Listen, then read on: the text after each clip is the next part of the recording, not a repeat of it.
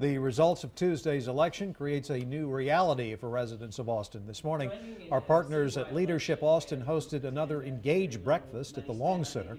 I was moderator of the panel, and I asked former City Council member Randy Shade how new council members should be preparing for the job. They need to come to the dais with an open mind, and they need to remember that while they are there to represent the specific district that elected them, they are making decisions that impact all of Austin. So my hope is that whoever is elected mayor is able to really get everybody focused on us as a sense of one Austin, one community. Shade told me she was not surprised by the outcome of the urban rail bond vote, but said transportation will continue to be a big challenge for the capital city.